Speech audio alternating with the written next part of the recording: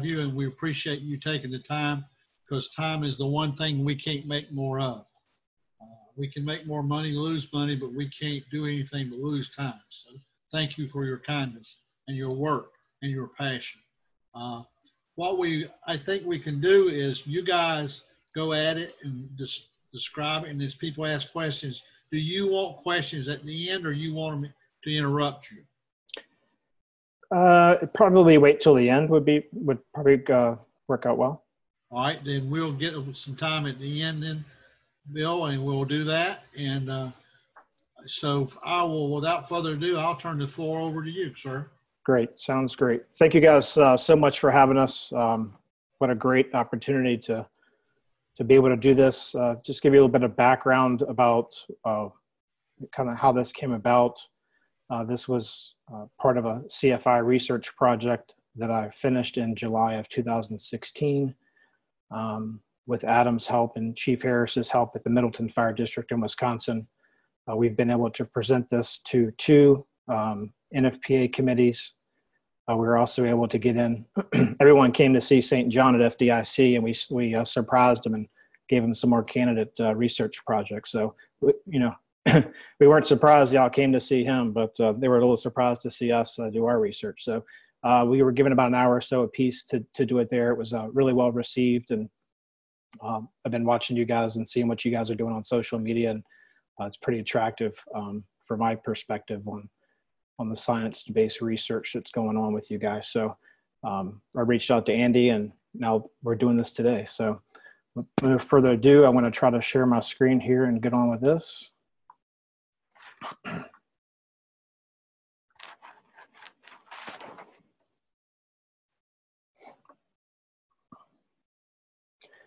So it's always nice to put a disclaimer out here. And when we were presenting this research, we're talking to people about ultra high pressure, and they're like, oh yeah, well, we know what that is. They do that stuff in the UK, or they used to do that stuff with the John beam pumps. And I just want to start this out and say that we're not suggesting that ultra high pressure is a replacement for our traditional fire suppression methods or our tactics. I think that it's extremely, we all think that it's extremely useful when used in a rapid response vehicle model, which Chief Harris is going to talk to. And then one of the other things we hear too is that, you know, is this thing listed in FPA? It is currently in an FPA 1901 and 1906, the brush truck standard, as well as the engine pump testing standard. So it is listed. We did have an opportunity to present this to the 1961, the Fire Hose Committee. One of my counterparts, Lisa Herb and Adam St. John, they just did their research was just presented in fire engineering 2 months ago. And we were able to kind of come in on the tail end of what they were doing and just kind of give them a brief overview of what we were doing. So tonight, we'll probably talk for 40 minutes or so in the presentation, then answer your questions. But the overview will be an introduction. We'll talk about the science of actual ultra high pressure. We'll talk about, you know, what it is, the testing and the validation that we did. And we'll talk about utilizing UHP. Chief Harris will talk to you about how he utilizes it on a daily basis in Middleton, Wisconsin. So like I mentioned before, you know, why is ATF involved in this ultra high pressure research? I get that question a lot. I was part of the CFI research that I was doing required us to go to 100 different fire scenes and write up the origin and cause reports. And I was responding to these early on in 2014, I was responding to these fires specifically in Middleton. And I would walk in after the fire was out, all the drywall was intact, all the burn patterns were left, there was no standing water on the floor, you know, and having a prior fire department background, I'm like, you know, what in the world is going on here? Why do these fires look different than the fires that I go to, you know, all over the rest of the country? And it's because they were using this technology at the time. I had no idea what it was. I thought I knew what it was when they mentioned ultra high pressure. I was like, oh yeah, John beam pumps and UK stuff, but it is different than that.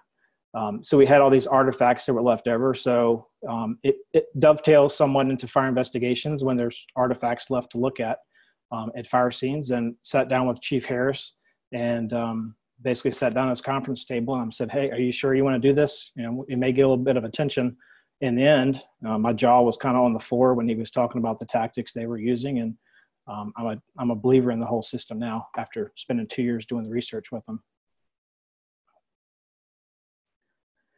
So a little bit about the science of UHP from a fire investigative standpoint. I'm not a fire protection engineer. That's why I have Adam St. John. So hopefully, Adam, if you can chime in on any of the things that I'm missing here. So talking about water droplets and surface area. So when the water is pressurized through this ultra high pressure system, it's creating a higher velocity than our traditional methods. That higher velocity is called creating a smaller water droplet. That smaller water droplet is creating a greater surface area. It has a greater surface to mass ratio when it gets introduced into that heated environment of the actual fire itself. The liquid vaporizes over, we have the conversion, and it collects that heat energy. We found in our testing that it was, well, I won't give that secret away quite yet, but we basically found that it's absorbing heat, as much heat energy as their traditional methods.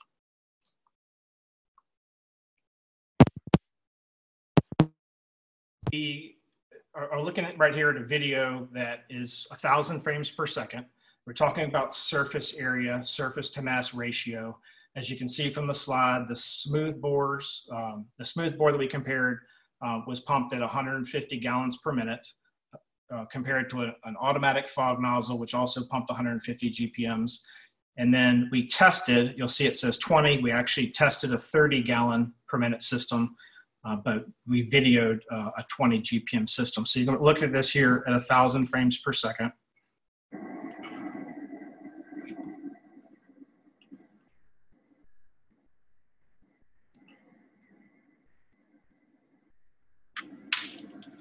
And basically what we're trying to show here is that you can physically see the actual surface area that's being applied here. These are the water droplets.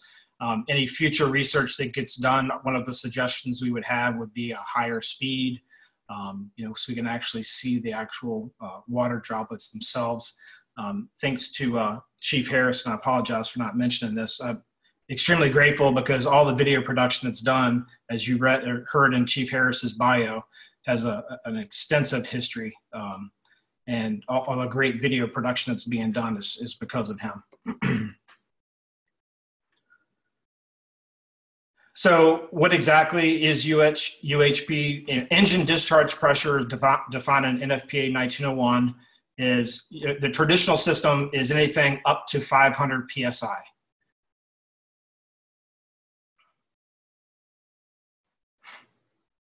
Sorry, the lag there, I gotta go back.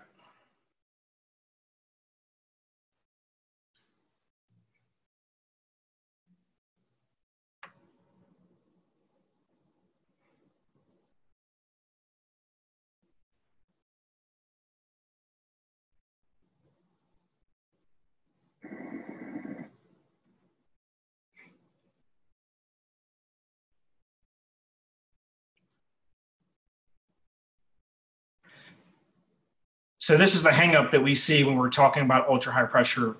Every day that I even bring it up, everyone's like, "Oh yeah, they've been doing that for years. We tried that back in the 70s. It didn't work.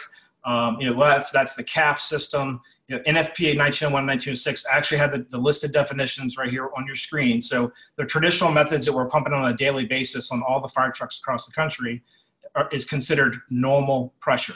So that's between 0 and 500 engine discharge pressure of 500 PSI. High pressure is between 500 and 1100 PSI. That's where the John Beam pumps fell. That's what they do over in the UK. The UK, those guys are using less volume than we're using here. So ultra high pressure is anything over 1100 PSI by definition.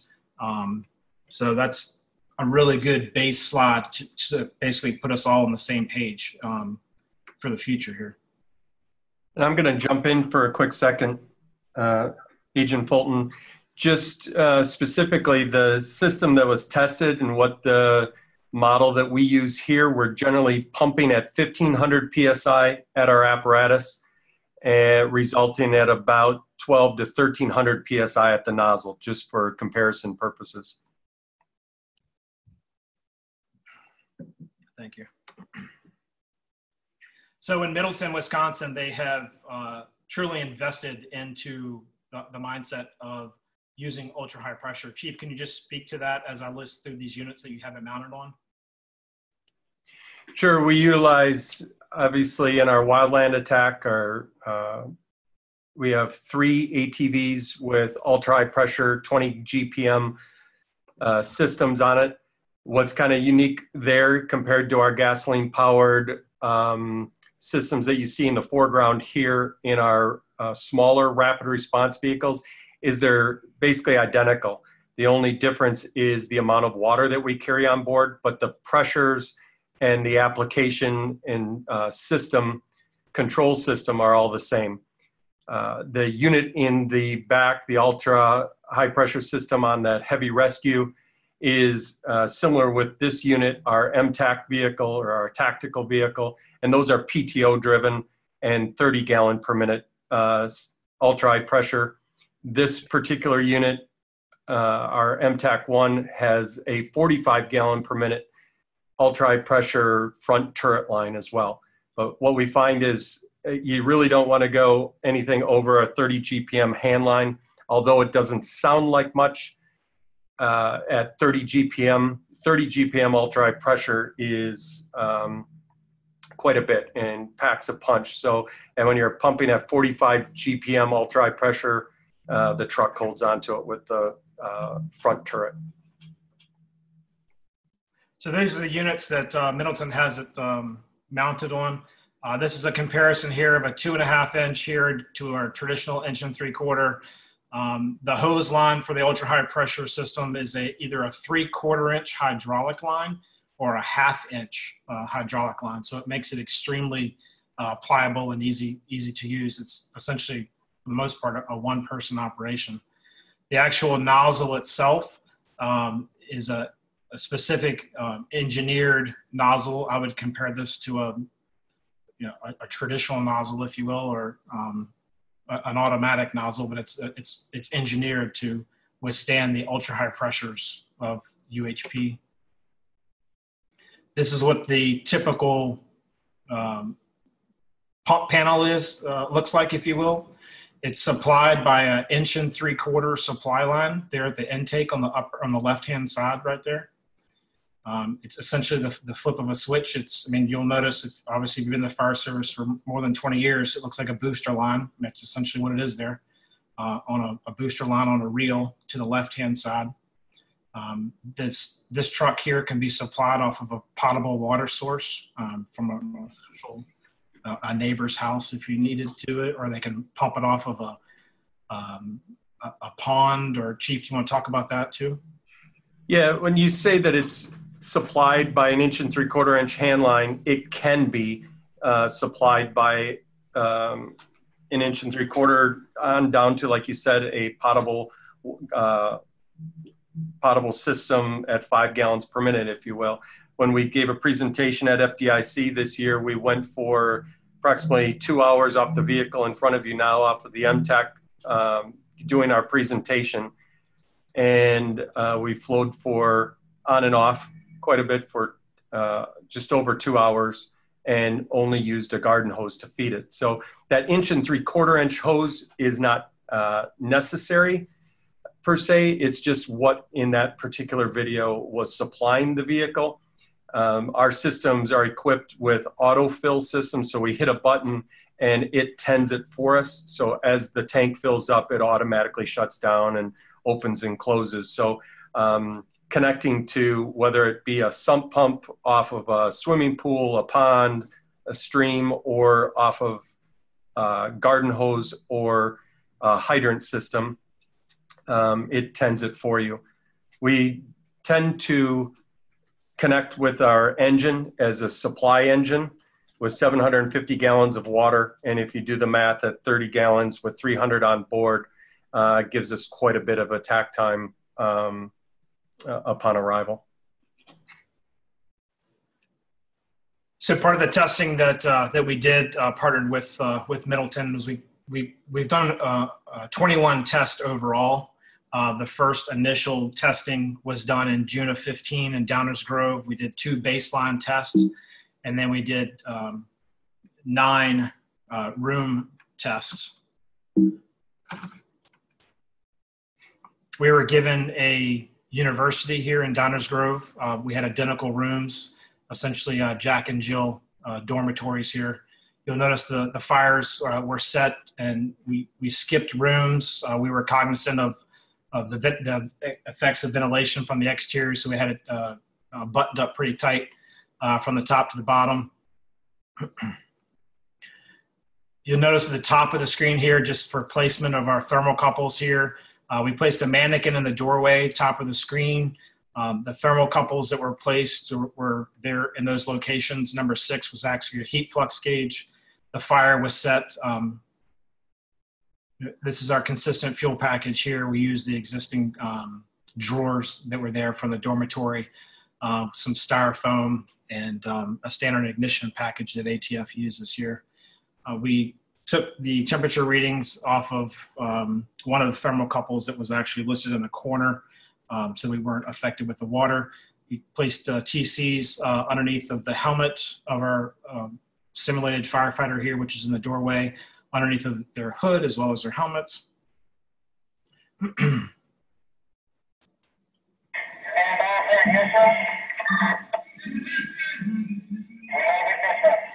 So what you're looking at here, we did a total of 9 tests. These are 3 of those 9 tests. On the left-hand side, we used a smoothbore nozzle, and we used an automatic fog, and then we did the ultra-high pressure, and we did them for set time periods. Once the temperature inside of our room reached 800 degrees at the 6-foot level on one of our TCs, we placed our firefighter in the actual doorway, and they were instructed. They were instructed to, when they were told to go, they were basically instructed to flow water, hit the ceiling initially, and then do a Z pattern. We tried to replicate that a total of 9 different times. And then you'll see the results of that here. You'll notice once it goes over to thermal imaging that T7 on the right-hand side for the ultra-high pressure, this is the first test that we did after the 2 baseline tests. So the fire is actually more intense, if you will, in that T7 test than it was in the additional test. Just because that was that first test after those 2 baseline tests were done. So as you can see from the thermal imaging here, we had essentially, it was more intense, if you will.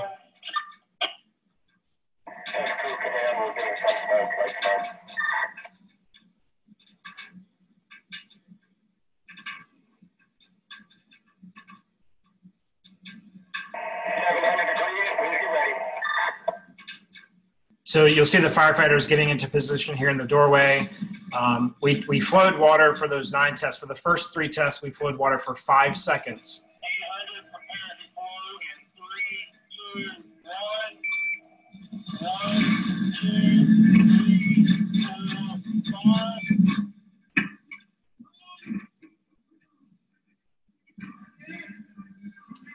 So the numbers that you see at the bottom of the screen, the 12 gallons, the 15.5, and the 2.7, that was the actual water that was actually flowed.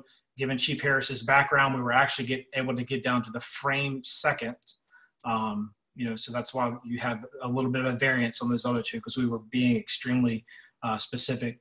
T4 was actually the only fire that didn't initially go out after the water was applied to it. So you'll see some of the results after we show you what the rooms look like after the actual fires themselves.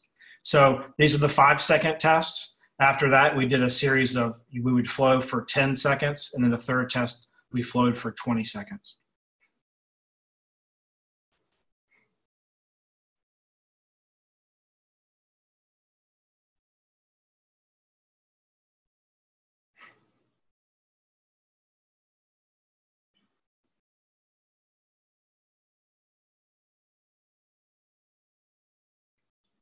So after we looked at all 9 of those tests in Downers Grove, Illinois in June of 15, essentially looking at the data itself, and Adam helped me visually graph all that information. Basically, what we're able to show is that we're using, with that ultra high pressure, it's absorbing just as much heat energy as the traditional methods, with the exception of using a fifth of the amount of water compared to the fog and the solid bore. There was less water damage there. There were burn patterns that were remaining visible to us, as well as we also partnered up with another CFI who was placing items inside the actual compartment, collecting DNA and fingerprints. So all those things were left undisturbed. I'm going to jump in here for a second. And there was a question posted in the chat area wondering what the application methods were. And specifically, they were straight stream, obviously a solid stream with the smooth bore, straight stream with the automatic nozzle, straight stream with the ultra high pressure nozzle. So specific patterns, this is not a system that you have to apply in a narrow fog type scenario unless you choose to. Thanks, Chief. So the chart here, all this is available to all of you all in the Dropbox when we're done with this. The research paper is there. All these charts are there. All the videos are available to you. And Andy's going to get that. I assume that'll get shared at the end of this. So as I go through this, you'll be able to see all this information here. Basically, this is just showing the temperature reductions that occurred within inside those spaces with the 5, the 10, and the 20-second flows. Here are charts right here. You know, the time temperature curves comparing you know, the T2 to the T7 test. You know, and everyone's like, oh, well, there's going to be an increase in the temperature. Well, there was an increase in the temperature, and that was with the mannequin itself. If you look at the chart itself, if you take out T7, which you remember that was the one that was the first test after the baselines were done, we had a 7-degree temperature increase. If you take out that as an anomaly, all the other increases there were within essentially 1 degree. You know, granted, that was on the mannequin. That was supposed to be our simulated firefighter in the doorway there.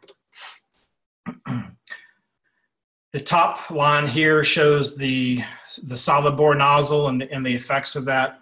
The middle section there is our fog nozzle, and then at the end, or the bottom there, you'll see the ultra high pressure. And there truly is a remarkable difference when you walk into these scenes, and they really are truly almost virtually dry at the bottom. So you're probably looking at those tests, you're like, oh yeah, just a bunch of like drawers and stuff. And quite frankly, you know, I was kind of doing the same thing too, because I wanted to bring the room to full room involvement and have this massive, you know, thermal column coming outside the doorway. Well, we essentially, as Adam says, we systematically increase the intensity of the test. So these tests here were done at the fire station. What you're looking at here is we have a burn trailer, a metal burn trailer that has 2 rooms. It's divided through the center. We used consistent fuel packages on both sides here. We're essentially comparing temperature reductions for the smooth bore on the left-hand side at 150 GPM, comparing that to the 30 GPM system here on the right-hand side. You'll notice the conversion. Obviously, when water is heated, it's converting over, right? So you'll see that I think there's a lot more conversion occurring on the right-hand side than on the left, because I think we're simply applying more surface area more rapidly. So when this test here was done, we flowed, essentially used 85 gallons of water on the left and then 17 gallons on the right. And I just want to remind you, I'm not suggesting this is a replacement for our traditional stuff, but it's definitely a potential tool we can put in our in our repertoire here. So after that, we systematically increased the intensity of the test again. We were able to acquire a 2-room structure here. We're initiating our fire in the first level here. We cut out the header. We were partnering up with another partner out of Indiana who was doing some stuff on flow test. Adam was here for this as well. I think some of the best flow path video captured is in this video, which is on the Vimeo links that you guys will get here at the end. So we'll just kind of watch through this. I want to drag this one through a little bit if I can.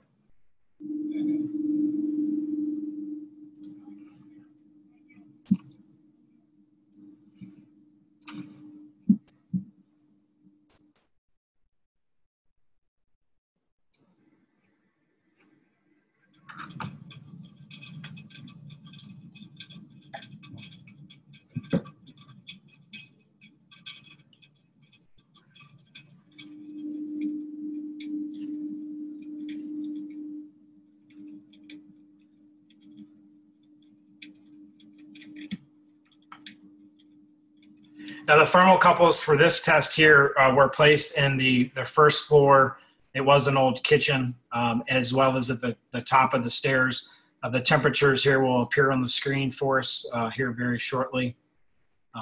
Again, trying to increase that intensity of those tests as compared to the ones that we did down there in Downers Grove.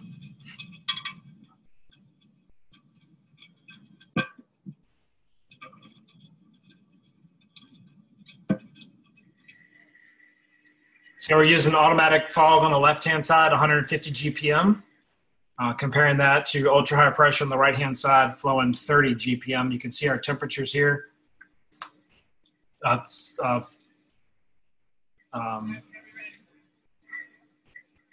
Specifically, the temperatures at the top are at the, I believe they're at the 8-foot level, and the bottom is at the 2-foot level.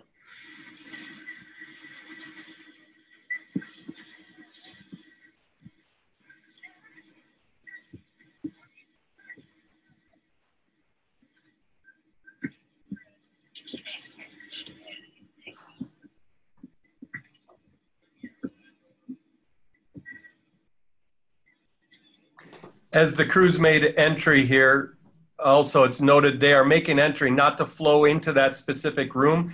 They actually went by the room of origin and made their way to the second story where an additional test was being performed. But no additional water was flown after what you saw on the front porch. So the water flow at the bottom of the screen is extremely accurate, about 1/5 again.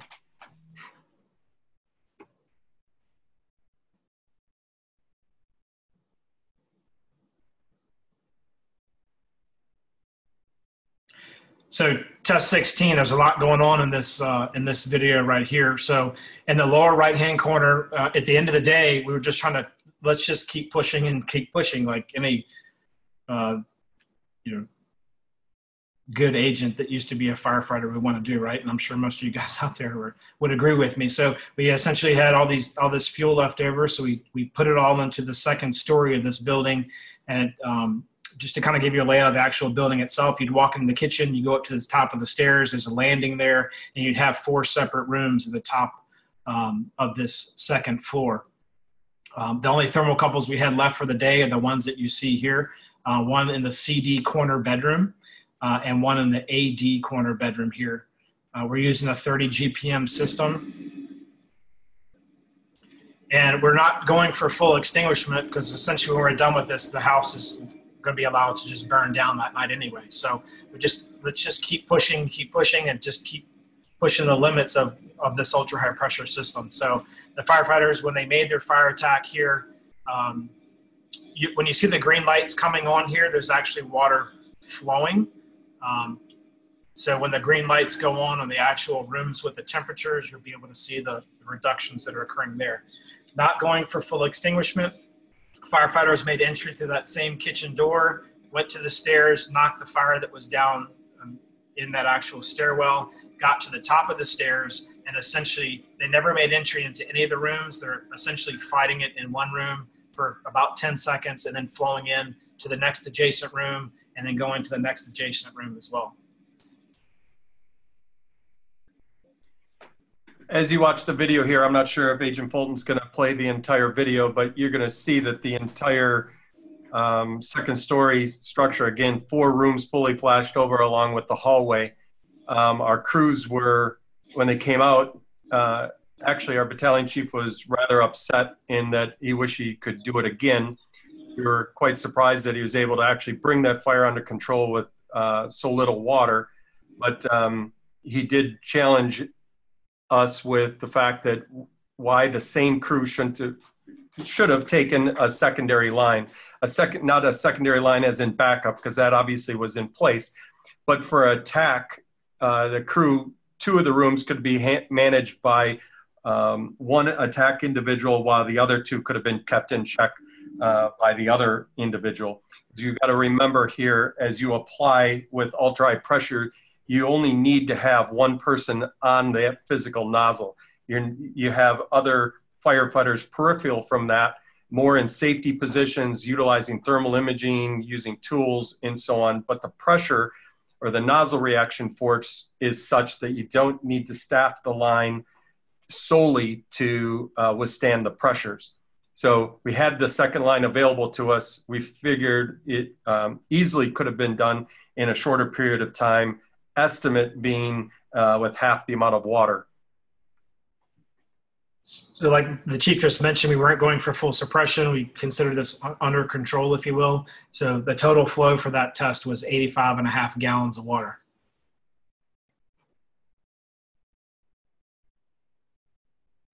So comparing those tests here, and Chief Harris is going to talk about the additional tests that we did. It was consistent throughout all the testing that we did as far as the temperature reductions were concerned.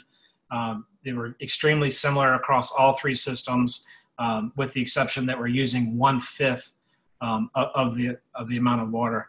Adam, can you speak to any of this before we jump into Chief Harris's section? Yeah, I was just learning a lot from the presentation. Great job, Bill. You know, I had the opportunity to assist with some of the testing. But one thing I wanted to bring up too is that high pressure and ultra small droplets for fixed fire suppression has been used for decades in the fire protection fields, mostly in cruises. And anytime you have a deep-seated fire or concerns about water supply or collateral water damage, we use ultra high pressure with nitrogen and sprinkler heads a lot. So the physics is very sound, and it's very well accepted. And on the most basic level, right, you're just using this water more efficiently. You have more surface area, so you're taking that liquid and turning it into a gas, which is really when you get all the big bang out of water droplets is that phase change. And that's exactly what we saw in your testing. Was the temperature drop was almost identical, very repeatable, but the amount of water used was just less. And we talk about it like it's a new thing, and it definitely is in the firefighting world. But in terms of fixed fire suppression, we've been using it for a while with nitrogen instead of as a pump. So it's very well accepted in the engineering field, and we'll see what happens in the firefighting field. If anybody has any questions for Adam, if you could just unmute yourself now and ask him. I feel guilty because Adam actually had a death in the family and is probably sitting in front of a restaurant somewhere on his phone. So if anyone has any questions specifically for Adam, you can either email him at the end or jump in right now. Yeah, I apologize for that, Bill. I'm in my car. I can hang out for a little bit. All right. I'm going to jump into Chief Harris's now, and then just jump off when you need to. But I really appreciate you making the time to join us, man. Sure thing. All right, Aaron. We're going to go with yours right now. Yeah, I think this video here that he's about to show kind of wraps up, the public's perception of kind of what I was feeling and why we got into it. So I'm going to try to answer everybody's questions that I've been watching in the chat room here as we go along. And why did we get into this? And the bottom line is simply, we're sick and tired of showing up on scene and not being able to do anything, and being able to deploy faster with an actual unit that could actually suppress the fire. So that's how we initially got into it. And you can play the video. If I wasn't doing comedy, I'd become a firefighter. I want to be a firefighter so I could drive the fire SUV. Because I don't know what the fire SUV does when they get to the fire. Like, man. Yep, that's a fire. Confirmed, that is a fire. Yep. Well, I guess we got to sit here and wait for the fire truck, right? so they can put some water on that, because this is just the SUV. This is a Chevy Blazer. We have no water hose. Guess those people gonna burn up until the fire truck gets here. It's sad and unfortunate. The fire SUV is like what the supervisor drives, but it's got to be pretty easy to direct people when you're dealing with fire. Hey guys, right there where it's that fire, yeah, I need you to put some water on it consistently until there's no more fire. They probably had meetings in the morning. Okay, guys, everybody look at the board right here. Hypothetically, if there's fire right here, we want to put water on the fire until there's no more fire. Probably had the same agenda for every meeting, but it just white out the date and write over it, save paper.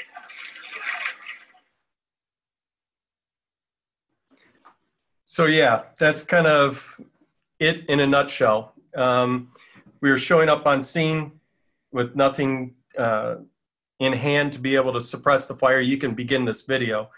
And over the years of testing and recently validating with the ATF, initially testing along with the military and the Air Force dating back about 10 years.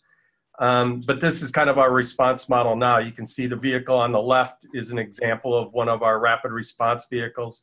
We still deploy an attack engine, heavy rescue, ladder, the full contingency of equipment, but a rapid response vehicle clearly can corner, accelerate, decelerate, drive directly to where the fire is located, and arrive simply on scene faster.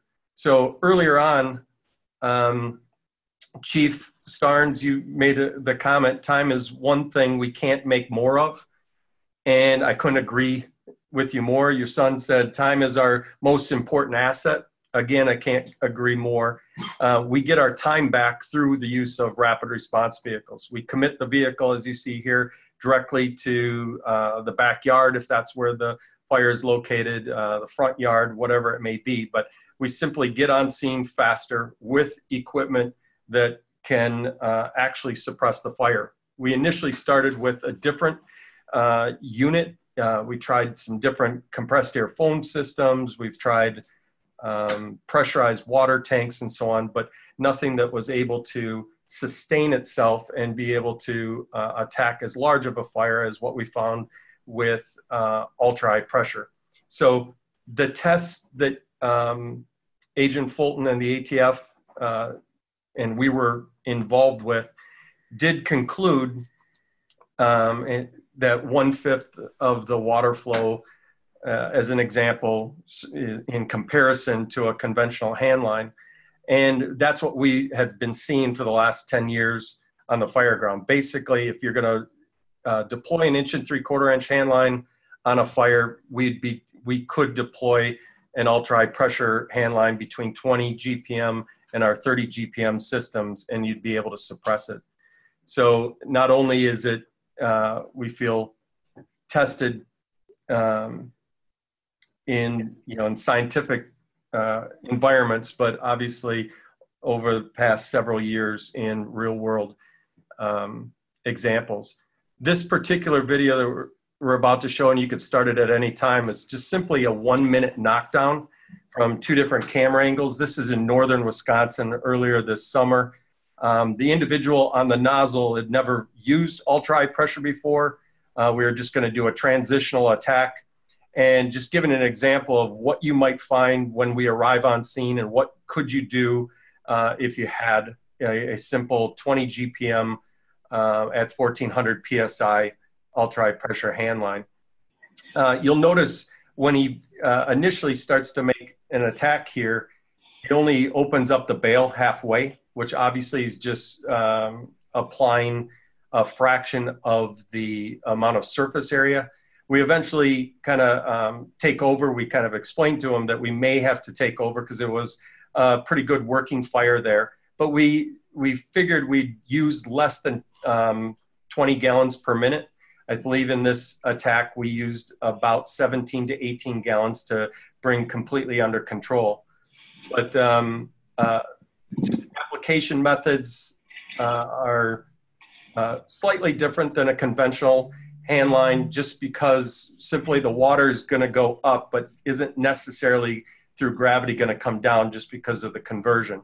But as you can see here, again, you're seeing about 17 gallons of water bringing that initial fire. And Bill, if you could, just click back to the initial screenshot and start playing that video one more time. And, you know, we were arriving on scene of a good working fire. We're just simulating it having plenty of air, plenty of ventilation, a good air track here. But looking at that, and not that long ago, thinking we need to have an attack engine to bring this situation under control, and our initial rapid response vehicle wouldn't be able to touch it, obviously is proven wrong time and time again, because we see this time and time again. Fully involved garage fires, fully involved car fires, room and contents fires, generally taking anywhere from 10 to 20 gallons of water to bring under control. And if nothing else, just keeping it within control until an attack engine or other apparatus arrives. So it's been quite successful for us. You can move on, Bill, if you'd like. This is some additional testing we did for just to capture on video to help explain to people some of the other methods that we use for fire attack. We've been quite successful with attic fires, fires in confined spaces, where our crews just simply make entry and use the piercing, just using a straight stream to pierce drywall, and then open it up on a slight fog pattern and placing it into the attic space in a reverse sprinkler head method of attack. And we see time and time again, you know, hidden fires, or even making entry in an adjacent room to make an attack just because drywall's in the way. With the 1500 PSI water spray, drywall can be taken out quite easily. Here's an example of making entry into an adjacent apartment complex. And we can make entry, spray through the, puncture through the adjacent apartment and extinguish the fire quite easily. Now, one of the questions in the chat area said, you know, has anybody been injured by the water stream? Have we had any issues with the tack line rupturing and so on? And actually, the pressures that they use are very specific so that they do not injure somebody. You have to get into the 1800 PSI to 2000 PSI range before the water could actually penetrate the skin. We have had situations where somebody's placed their hand in front of the, directly in front of the nozzle, and simply put, it's going to sting a little bit. It's going to move your hand really fast, but no different than a conventional hand line flowing at about 150 to 200 gallons per minute. So it does not penetrate the skin, but it will eventually obviously penetrate drywall. This example here is just some of the speed of attack that I'm talking about. The easiest way to kind of explain to people how we deploy it, and when we say it's just comparing to a conventional attack engine, is simply you're not there yet, or we're not there yet with the attack engine. This is just showing the amount of time that's harvested if they were to arrive at the exact same time. So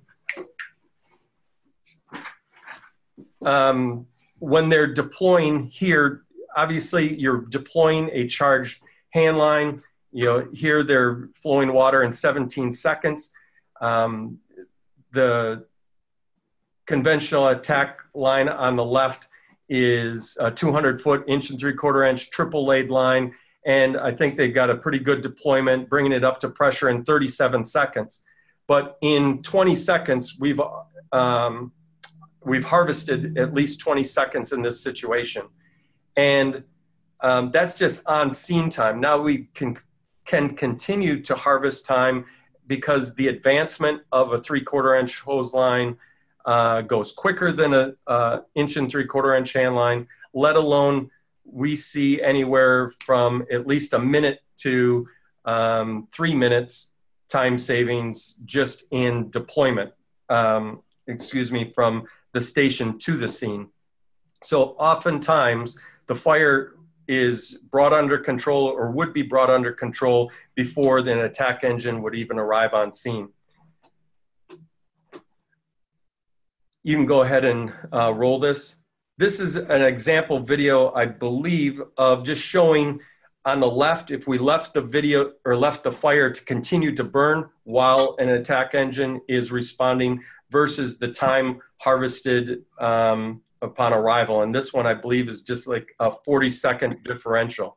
So if you can deploy this system 40 seconds faster than a conventional attack line, you see the difference.